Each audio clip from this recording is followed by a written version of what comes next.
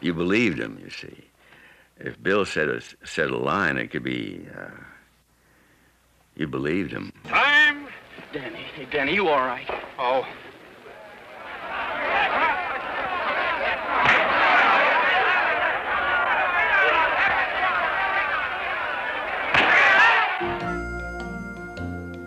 When I was put under contract to Columbia, Bill was put under contract at that same time, and Mr. Cohen, the president of Columbia Studios.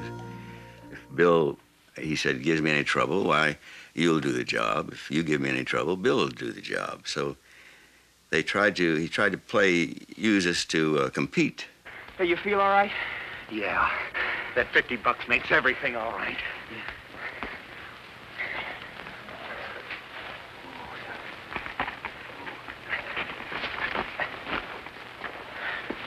Danny? Yeah. We haven't got that $50. What? Well, I bet it on Dutch Henry. You what? You what? But we didn't compete. The more they tried to make us compete, the more closer we became as friends.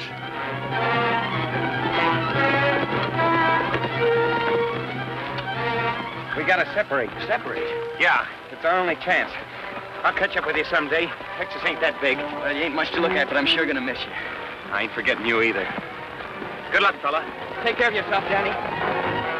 I don't think either Bill or I really knew how to act. All we knew how to do was be ourselves. Yeah, maybe that's good. Harry Cohen found out that Bill and I were getting into a little bit of trouble that we shouldn't get into with certain ladies.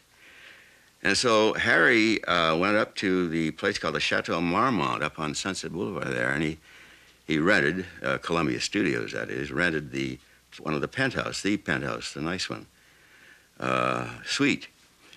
And he called Bill and I in, and he said, now, if you two guys are going to get into trouble, I want to have some control over it. So when you decide to get into trouble, use the apartment at the Marmont. Here's the keys. So Bill and I used the apartment. The statement of Bill's life was his work. He never did a bad job.